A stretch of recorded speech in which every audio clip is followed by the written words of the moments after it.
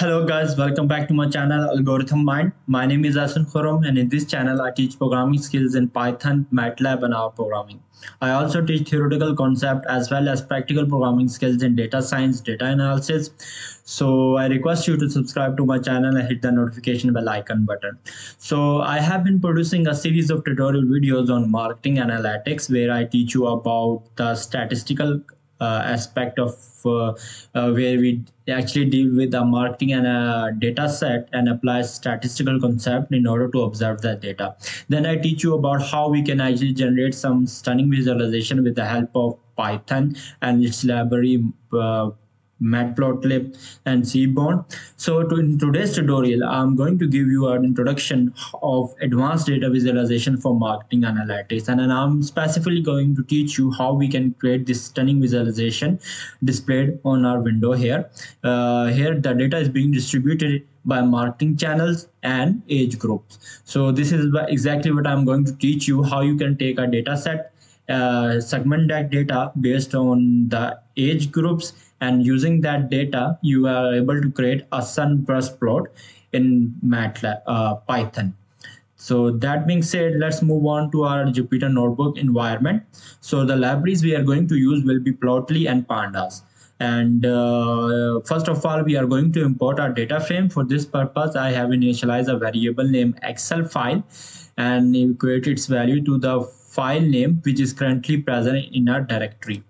Now I'm using pandas function read_csv and I'm passing input argument the file name which has been defined earlier. After importing the data set into variable name data, I can finally visualize first few row of the data by using this method data.head function. Let me just run this code for you. Now I will briefly go over this data set. As you can see, it has unique customer IDs. It has the gender of customers, whether that customer was male or female. It has also given us the date of birth and the geographical location of that customer. And we have like whether the customer did opted to be allowed to be contacted or they opted not to be contacted by the business. Then we have registration date, and then we have marketing channel type, which is important. Again, it defines like how the customer was acquired, through which marketing effort, whether the customer was acquired through organic search, it was acquired through advertising for paid search or affiliates marketing. Then we have some other columns as well. We have first order profit, we have subsequent order profit, and order count as well, and the total value of all promotions, like how much the company discounted to customer in order to convert that customer into a repeated buyer. For example, the company gave the customer 20% discount, 30% discount, and then finally we have age group, and we have total profit as well. Now you briefly understand what is our data set. Now our next challenge is to actually label our customer in a range. Okay, for example, if this customer in the first row has an age of 39, we have a age group that is belongs to 35 to 40. So this customer, this first row customer would be labeled as an age group between 35 to 40. So this is exactly what we are going to do with the help of Pandas library. So the first of all, we are going to create bins. Bins will actually identify or define the ranges of your age group. Okay, for example, if you want to set the range of age group something like 0 to 20, then 20 to 30, 30 to 40, 40 to 60, and finally 60 to 100. So bins define the intervals or the range of age groups. Once you define that, now you have to label those age group as well. Okay, for those groups or for those customers that lie in the age of 0 to 20, they must be labeled as 0 to 20. So this is where the labels, which is a list of string, comes in handy. Okay, so we have bins, we have defined the labels for the different age groups from 0 to 20 up to 61 plus, which means that these customers are above 61. Okay, Now, by using this Python statement, we are actually able to create a column in our current data frame, which is called age group. Okay, so where we are actually defining a new column called age group, and we are assigning it value by the use of this Python statement. And what kind of values we are assigning it to it? We are actually assigning this label values to it based on what the value is present in the column age. So that is exactly what we are doing. We are using Panda library function called cut, pd.cut, and we are passing four input argument. The first input argument is actually the age column based on which we are going to assign the labels. And the second input argument is the bin, which is again the range of intervals for your ages. And we have labels is equal to labels. So this is basically what we will be assigned to this age column based on what value is present in this column age. And finally, we set it right is equal to false, which is quite a little bit tricky to understand, but it's quite easy to think of. Right is equal to false means that each bin interval is closed on the left side and open on the right side. So ages in the range of 20 to 30 will include 20, but it will not include 30. It will exclude 30. For example, and let me give you another example. For example, let's say ages in the range of 40 to 60 will include 40, but it will not include 60. So that's what it's mean by false. Right is equal to false. That being said, let me just run this code for you, and let us briefly look at our data frame again. Now you can see that when I go towards the very left, now we have an additional column which is called age group, and it has assigned the labels to the person based on its specific value. For example, this here 39 actually lies in the age group of 31 to 40. This age group 28 lies in the age group 21 to 30. So that's how you can actually create bins or categorize age customer based on their age group. That being said, let's move on and create another data frame which is called age channel count.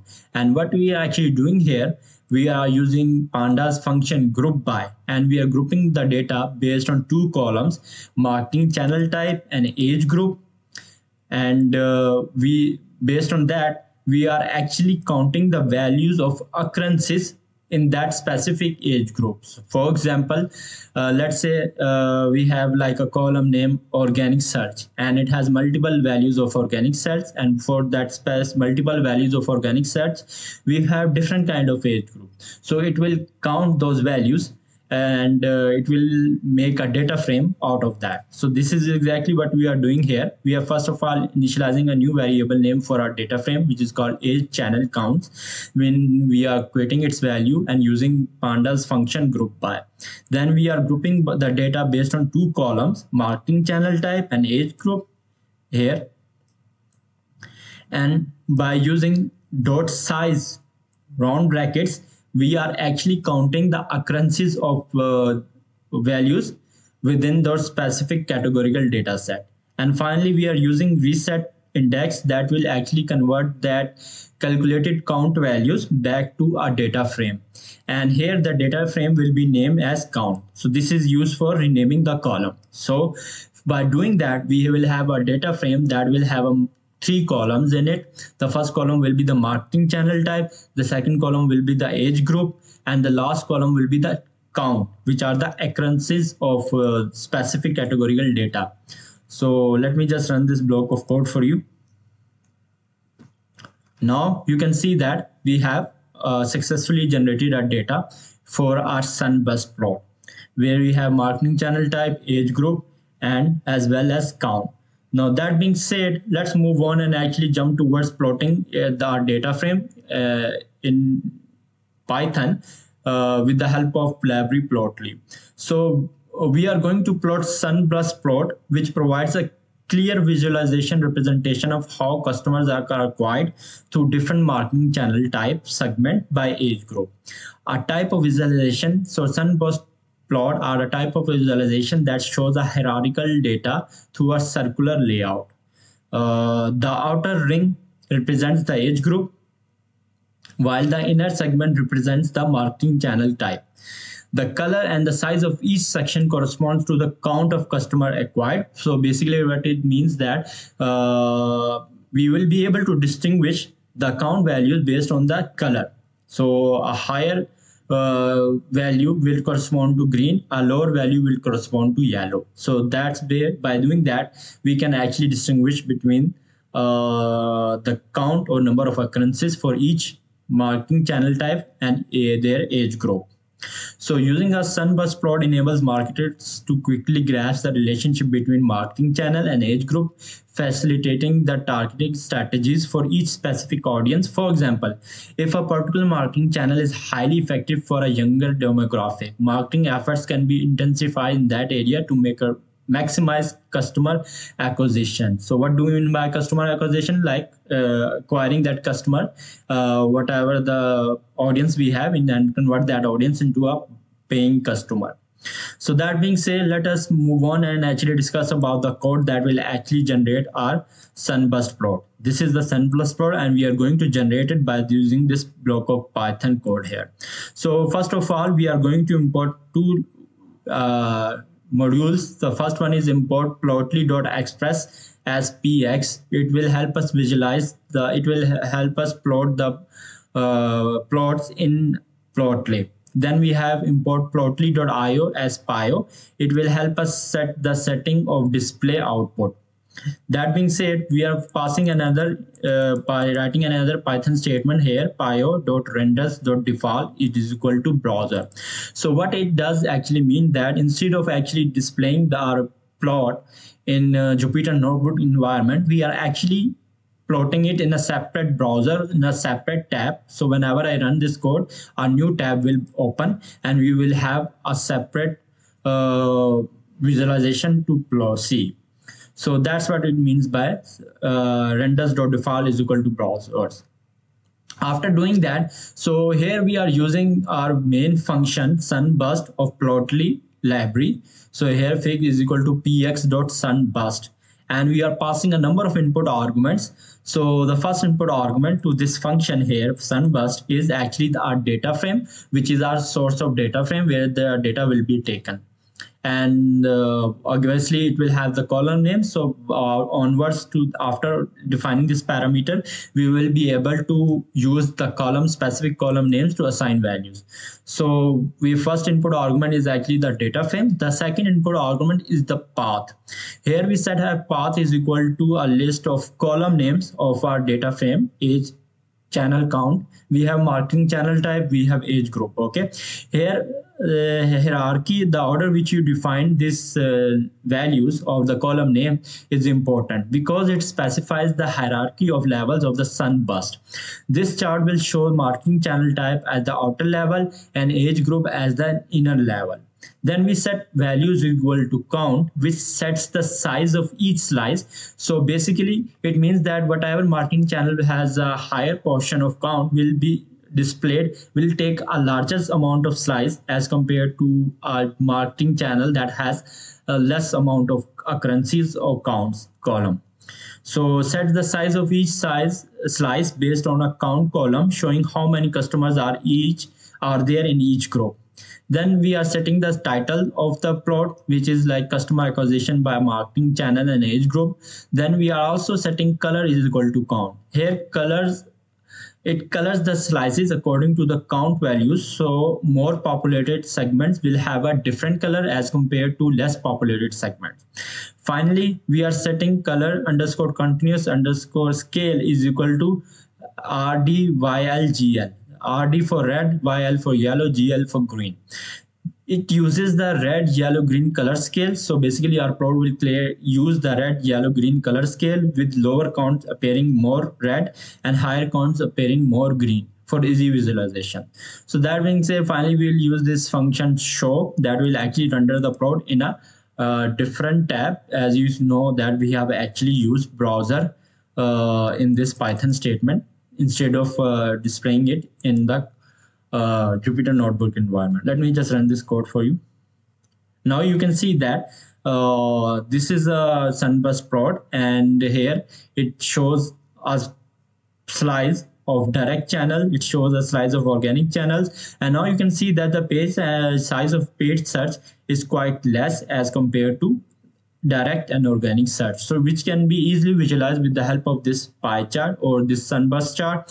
And we can also distinguish based on the colors. Okay, and we see that the values that are quite less are appear to be red, and the values that are quite more are appear to be green. So from this data visualization, we can see that the customers that are acquired through direct channel, and out of that direct channel, the people on the range of 21 to 30 have more occurrences for direct channel. Okay, and then we have paid search, and then we have affiliate marketing, and finally we have like paid social channel. Okay, so for paid search for means that you are using advertising on Google.